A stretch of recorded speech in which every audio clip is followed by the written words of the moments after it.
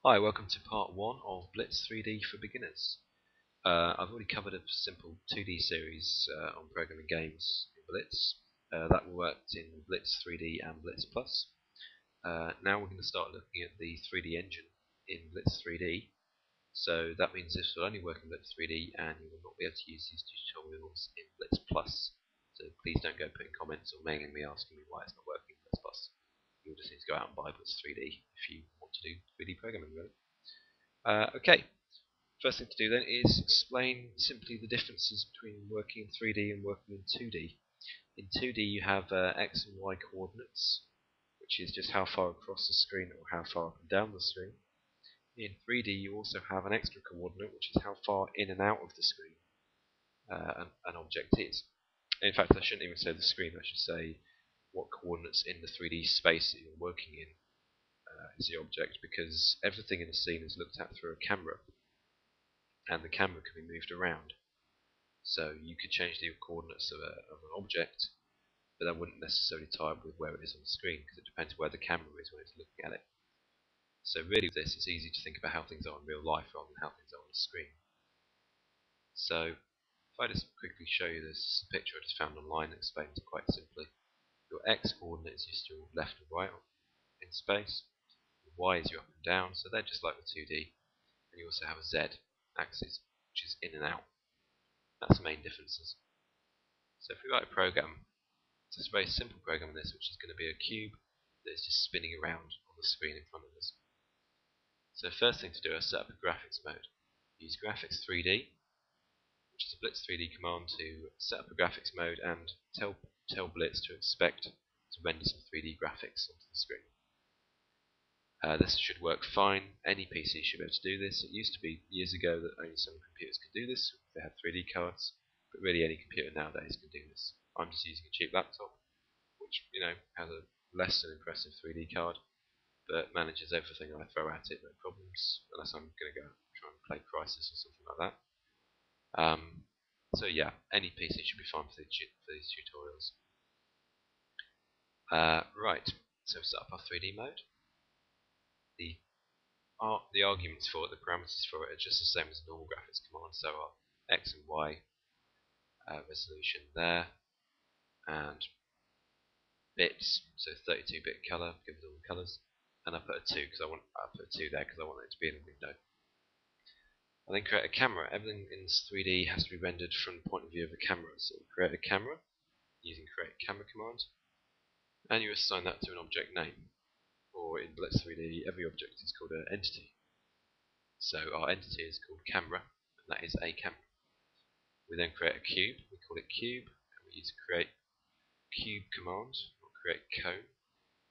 There's different create commands you can use. Cone is just something I was playing with earlier. I'll switch that over at the end of this tutorial to show you the different objects you can make. I do have something here about ambient lighting, but I'm going to take that out for now and explain that again in a minute, as well as this light here. So you can ignore them yellow commands for now. What we then do is we then move the camera, because all objects in Blitz3D, when you create them, are created here, which is at 0 coordinates on all axes. So at the moment, our camera is here and our cube is there as well. So what I'm going to do is I'm going to move the camera back a bit along this Z axis, a number of points, so that we're then looking back at the cube, which will be in the middle. So I move the entity camera. I don't move it on X, I don't move it on Y, I move it on Z. So the MoveEntity arguments is basically what the objects you're moving, X, Y, and Z. So how far on each. So we're moving it -5 on Z, which means we're moving it back, out of the screen basically, back towards yourself, so that you're then looking at the cube. I then start a while loop. So while not KeyDown 1, so while we don't press escape, I want to turn the entity cube, so I want to rotate the cube by these amounts. I think these are in degrees, so that many degrees for each frame of animation, each time it goes through the loop. So I'm going to turn it 0.2 on X, 0.4 on Y, and 0.5 on Z. We're then going to render the world. Render world basically means it tells Blitz to draw a picture of what the 3D world looks like from the point of view of the cameras that you have set up in the world. So we have one camera in this. So So it's just going to draw what that camera can see. We're then going to flip because it renders to the back buffer, so we're going to flip the back buffer to the front buffer so you can see it on your actual screen, and then end the loop. So if I run this program, see we just have a rotating cube there on the screen.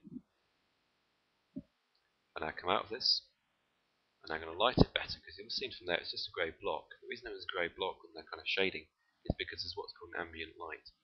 And this is light that kind of comes from everywhere. So if you imagine you have a room with lights on all the walls, all the roofs, and even the floor, nothing in that room would have a shadow. It would just have a plain-sided look to it on all sides, and that's what we have here. So we're going to reduce the ambient lighting to 0. The reason there's 3 arguments is because you have red, green, and blue settings. So remember, you can click on a command, press F1, and the status bar at the bottom here will show you what the arguments are for that command. So I'm then going to create a light, because if I run this now, it would just be black. There's no lighting anywhere. So if I can then create a light, you can create light. The light will be created at 0 again, remember, right in the middle. So we're going to move the light over on the x-axis by 10 and not on y or z. So we're just going to move the light over this way a bit. So if I now run this, you see we now have a shaded cube because there's a proper light in the world, so it's getting shined on from a certain point of view, which means it looks a lot more realistic and has an actual 3D depth to it. Okay, I mentioned other shapes earlier. You can also create, say, CreateCone. I have a cone there spinning around instead. I can create a sphere, so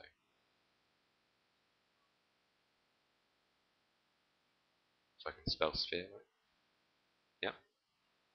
Run that, it'll give me a sphere spinning around. You can sort of see the shading on the sphere. Move the camera a bit closer, so move the camera back as far. I'll be a lot closer when I can see the objects a bit clearer now. That's it for tutorial 1. Tutorial 2 will look at loading an object in from a 3D package, as well as some basic texturing. And we'll also look at moving the camera around using the keyboard, so you can start to walk around your 3D scene that you start to create. These tutorials could go anywhere really. I don't know what kind of game we're going to be looking at creating in 3D. I'll be taking votes on that around about the 2nd or 3rd tutorial, probably maybe the 3rd or 4th actually, once we've covered the bare basics of 3D. And then we'll look at starting an actual game project, which you'll be able to follow along online, just like we did with the Space Invaders project on the 2D programming. Okay, see you in part 2. Bye.